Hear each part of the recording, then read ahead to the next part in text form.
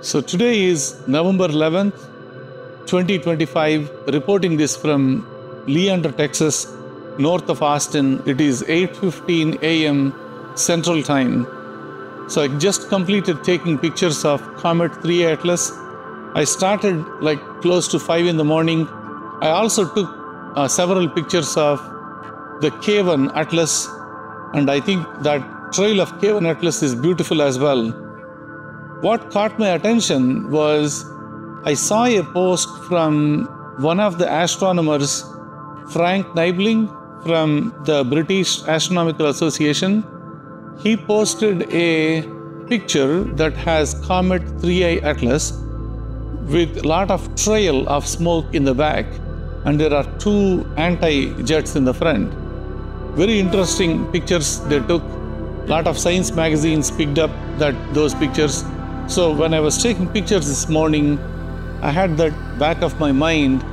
I do wanted to see how this comet is trailing. I know the previous observations I had, I'm seeing some coma around the Comet 3A Atlas, but I wanted to see if it is actually leaving a trail of smoke behind. So that was back of my mind, and I was able to see a trail of smoke and some jets in the front as well. I'm going to share that pictures with you. Please click on the subscribe button and click on the notifications so that you get a notification when I post the new video or go live about the Comet 3A Atlas or the new astronomy events that are happening. So I started taking pictures of Comet 3A Atlas from 5:19 in the morning. So it actually moved from 5:24, 5:30 to 5:19, 5 o'clock in the morning.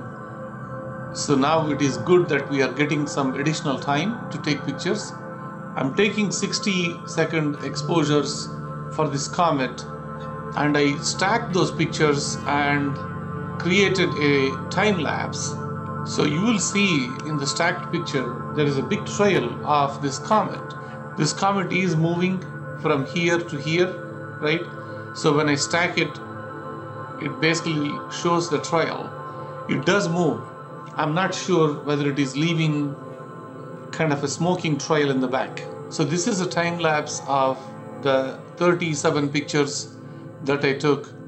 So it shows, let me zoom in a little bit, and it does show this comet is still having a lot of coma around, and it is moving in front of the stars. I inverted this picture, looking like an X-ray of this picture, if it is leaving any trail behind. So I took all these pictures and I combined them. When I combined them, I saw this streak of Comet 3A Atlas moving, and I can definitely see there is a tail, but I know the comet is moving to the left.